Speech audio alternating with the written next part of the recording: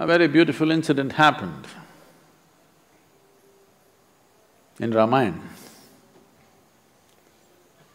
Rama, too many unfortunate happenings in his life. He is a king, for some reason, he loses his kingdom, or he gives up his kingdom, or whichever way, or he's conned out of his kingdom, or he's too gentle to protest and walks away from it into the jungle, lives a hard life. Then his wife gets kidnapped by Ravana. And then, having love for his wife and being despondent about the loss of her and being concerned what could be happening to her, he walks all the way down south, gathers an army of Tamil people. Yeah, who else was in Tamil Nadu? And gets across to Sri Lanka, wages a war, defeats Ravana in the battle, slays him. As all of you know, Ravana had 10 heads. With one you're struggling. He had 10. So Rama went about,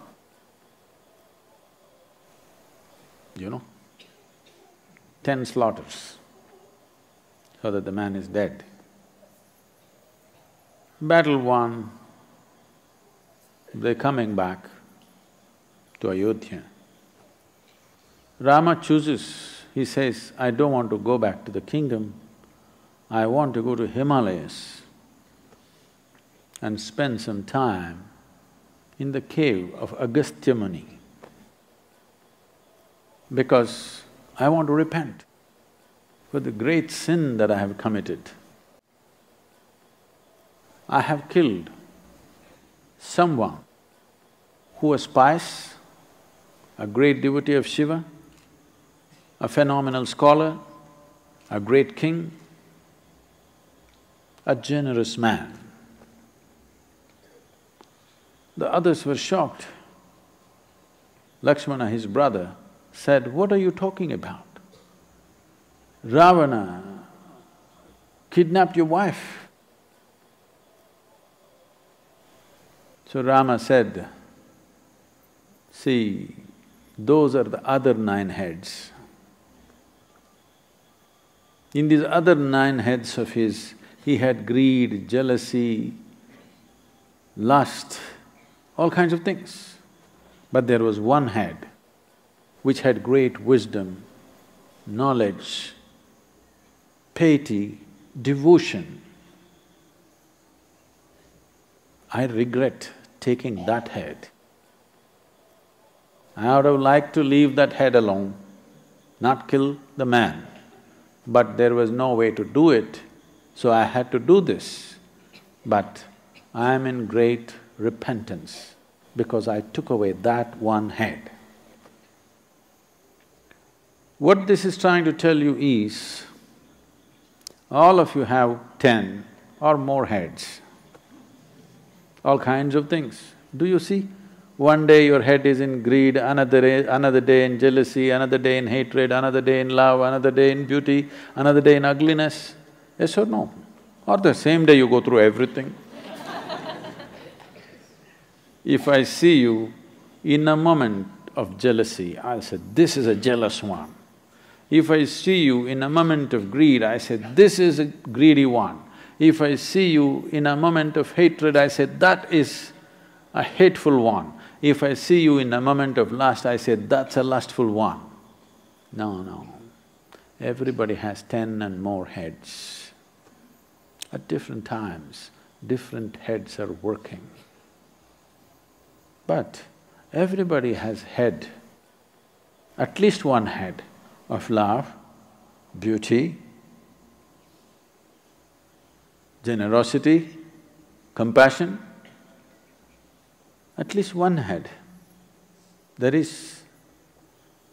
So the biggest mistake you do in your life is that instead of identifying and condemning a quality, you condemn an individual person.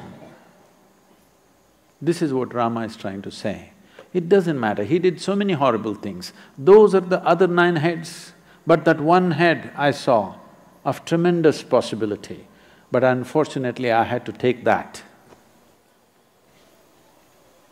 I want all of you to follow this fundamental principle in the ashram and wherever else you may be, that if you see something wrong in somebody, we will only condemn that, not him or her.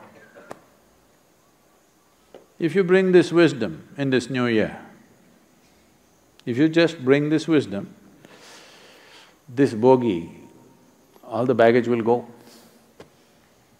When you do this to others, the same will happen to you. There is no need to conclude, I am this way, I am that way, or I am like this only. Well, that's how you've been in some moments. In some moments you've been a horrible creature. In some moments you've been beautiful. In some moments you've been ugly. In some moments you've been wonderful. If you don't empower the possibility and take away that which blocks your possibility, then you are not a spiritual seeker. You are a… we must make you a kangaroo court judge. She's not okay, she's not okay, he's not okay, he's not okay, he's not okay, he's not okay. And there are a few new people here whom we're yet to know, they are beautiful.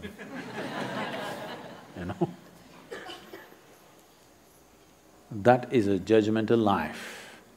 Otherwise, the more you get to know somebody, more love and compassion should happen because now you know all their struggles and problems and things. And suddenly you know, they're bloody as human as you are. Yes? Rama is doing penance for having killed a man who kidnaps his wife, and he's done many terrible things. But Rama is still identifying, there was one head which was so beautiful, I shouldn't have removed that. This is a man of great wisdom. This is why he is worshipped. Every sensible human being is like this. If you see a rose plant, we call it a rose plant. Tell me, are there more roses or more thorns? More thorns. But we call it a rose plant because we recognize the beauty. Maybe only one rose, but 1,000 thorns, but we still call it a rose plant. If you see a mango tree, there are more mangoes or more leaves? Definitely more leaves. We don't call it a leaf tree, we call it a mango tree because we recognize the sweetness that it drops. Those drops of sweetness, full of leaf, but that one mango, wow, mango tree. Why don't we see this in people? If there is one drop of sweetness. Have you seen any human being without a single drop of sweetness? Have you seen? Then please do this. Before Pongal or Mattu Pongal comes, depending on which category you are. Please, everybody around you, the people that you work with on a daily basis, people with whom you've been rubbing, no, not rubbing shoulders, oh no. Just do this. The people that that horrible person, this terrible woman, just see that one drop of sweetness can you recognize, because if you cannot recognize that, it will not reflect in you. You better know that. Terrible things that you see in other people will reflect in you. This does not mean you should become blind to everything. No. We see the leaf in the tree, we see the thorns in the rose bush, but we acknowledge the flower and the fruit. That's all we need to do. Rama's birthday is also coming in a couple of months. Let's make this happen.